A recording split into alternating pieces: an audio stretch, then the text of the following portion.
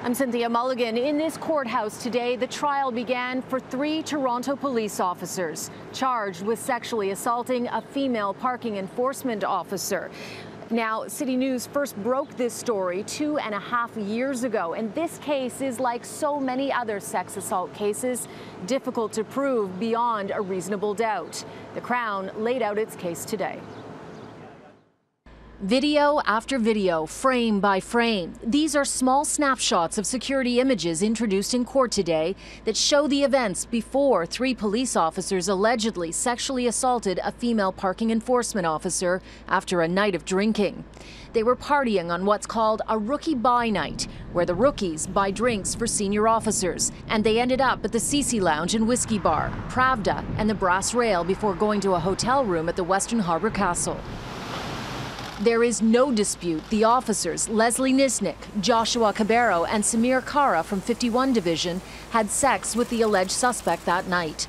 DNA tests, for example, show the odds that semen found on the alleged victim's bra and necklace could be someone other than Nisnik's is 1 in 490 quadrillion. What is being disputed is whether the sex was consensual. The Crown alleges the assault involving intercourse and oral sex took place between midnight and 3:30 a.m. in the hotel room. Unsealed police documents show the alleged victim claims she had blacked out and then remembers 2 officers assaulting her at the same time. She said she was unable to tell them to stop. Despite all the video shown here today, there are 2 pieces that the court will never see because police don't have them.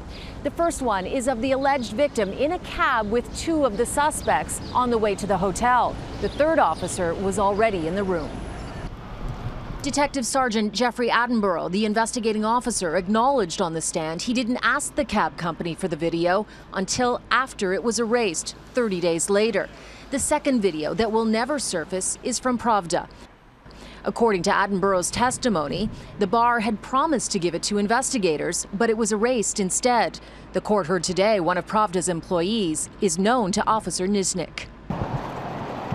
The 3 officers have been suspended with pay since the charges were laid. Police began investigating 9 days after the alleged assault when the female officer came forward with the allegations. Court also heard Samir Kara sent the alleged victim a text hours after she left the hotel alone, asking if she got home okay. The trial is being held before a judge alone, not a jury. 17 witnesses will be called, including the alleged victim.